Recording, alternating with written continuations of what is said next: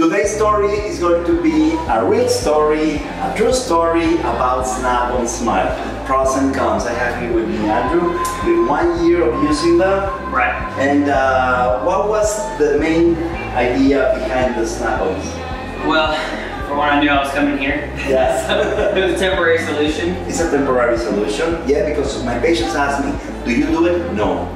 It's a temporary solution? Yes. It's more like a dream, no? The way that you would love to have them to be, but not exactly. I'll explain in a moment. Right. And that's the point. So you took the impressions, you send them back. Right. And so it took about a month to come in. And like, I guess I was happy with them to an extent, but in the end, like, it wasn't really a big game changer because at the end of the day, I still had to take them out, and it wasn't like mine. So that's what I'm excited about. Two bodies cannot occupy the same space. So if you're gonna pretend to have a Snap-on, it's gonna occupy space. It doesn't matter, take a look at this. It doesn't matter if they are thin.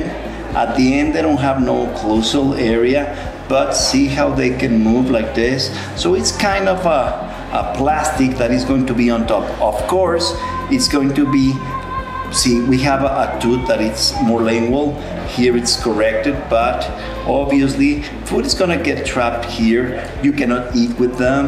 That's one thing. Let me show you how they work. May I? See, you put them here like this.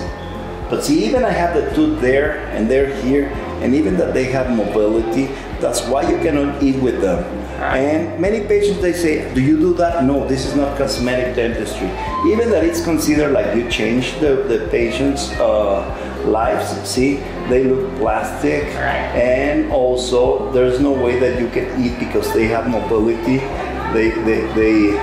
They move around, and it's only just for smiling, to having pictures. Yeah. But see how they look more buckled? They can look straight, but they look more buckled. They look bulky. Yeah, bulky. Bulky, that's the word. Look bulky. So, if you tell me if I recommend them, no, I don't recommend them. It's a nice dream.